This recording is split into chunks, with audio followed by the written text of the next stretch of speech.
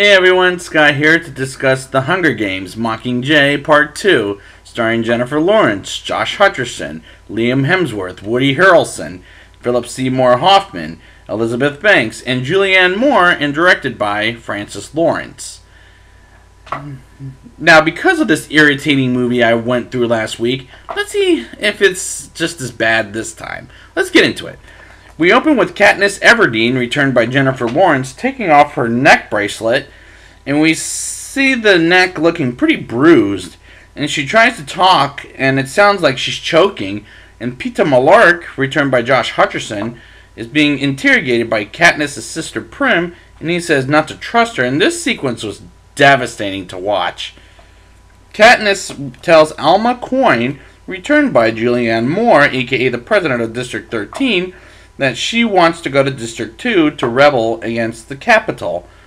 And she goes there with Gale, returned by Liam Hemsworth, and G.B.M.H Abernathy, returned by Woody Harrelson, and they arrive and get approval of the rebellion, or no, take that back, and they get to District 2, and a man with a gun shoots Katniss as she wears a bulletproof costume, and she gets up and District 2 doesn't join the rebellion, which feels realistic in my opinion.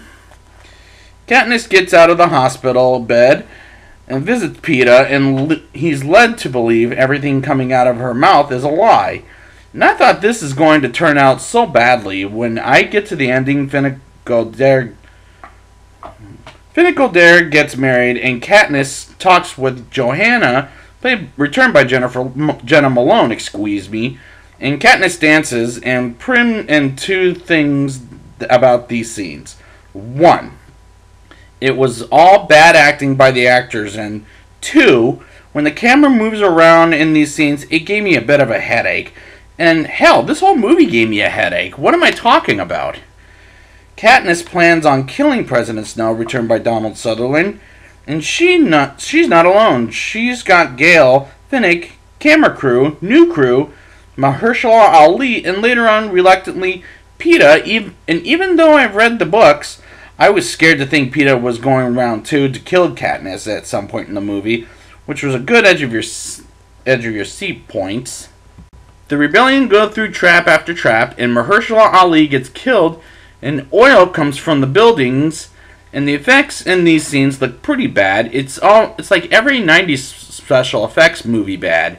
This is a long movie at 2 hours and 15 minutes, and it's dragging for me quite a bit, as I'm not caring for any of these rebels whatsoever. Hell, Star Wars can do a rebellion versus Empire story much better than this. President Snow is sick, coughing up blood, and I don't really give a crap. I did, however, enjoy the game of Real or Unreal. I thought that was clever and fun. The rebellion gets attacked by some creature out of a video game that looked like a Resident Evil video game thing. I couldn't tell you, because I never play video games too much. And Finnick is killed, and maybe people cared about it, but not me at this point. Peeta returns to loving Katniss, which was very unrealistic and stupid. Katniss and Gale go to the home of President Snow, while Peeta and the camera crew, who are the only ones left, stay behind with Tigress, and as they go to the house, the Capitol gets attacked by District 13, and Gale gets captured by Capitol officers, and they get blown to bits, and Prim and other kids get killed thanks to District 13, and it was unexpected, sure, but at the same time, what the hell is the point of saving Prim in this entire series, as she gets killed anyways? And that upsets me, to say, in both the books and in these movies. It was just very preposterous. Katniss visits President Snow as she learns it wasn't Snow who killed Prim. It was Coin, but Katniss is too stupid to find out until a little later on, which was preposterous.